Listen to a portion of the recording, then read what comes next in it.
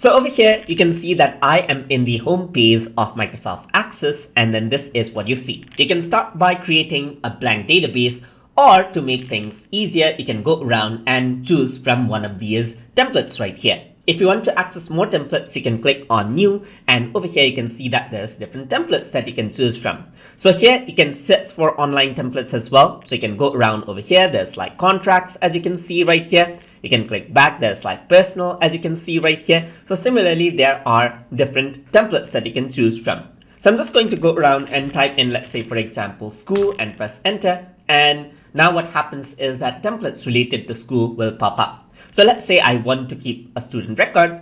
So over here, you can see that there's a template for a students-based database right here, as you can see, with an icon which is representing school. So I can click on this, and once I do that, you will see the preview over here, just like this. And now once you're happy with the preview, you can go around over here and then see this. You can see there is student right here, and there's faculty, as you can see. So I want to have students right here. There are two templates. So I'm just going to choose students and click on create. And what happens is that it downloads the template off of the internet, and then it opens up the template for you right here. So it is preparing the template in Microsoft Access, as you can see.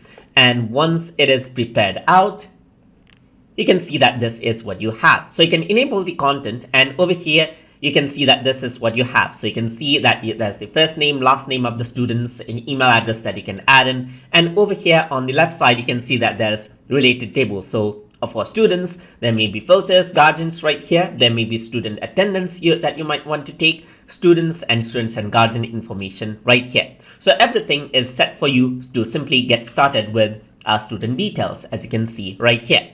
So that is how you can use templates to create a new database so that you can immediately start working around with different type of data and manage data inside of Microsoft Access. So hope you guys learned something as always. And as always, please like, comment, share, and subscribe.